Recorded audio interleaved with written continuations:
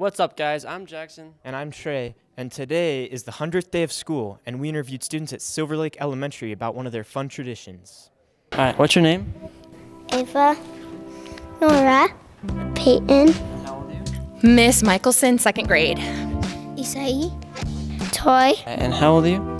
7, 6, 8, 7. What do you guys do for 100th day of school? We drew pictures. We dress up as old ladies. We do a party. Dress up old. Each thing we're supposed to do in class. Except for phonics, we do something after that for the 100th day of school.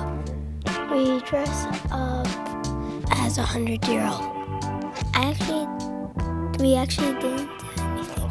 And we do fun activities after we do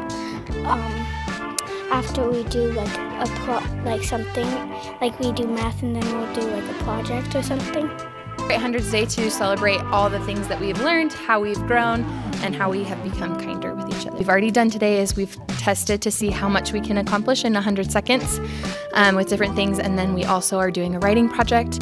If they had $100, what would they buy? What do you think it feels like to be 100 years old? Not very good. Weird.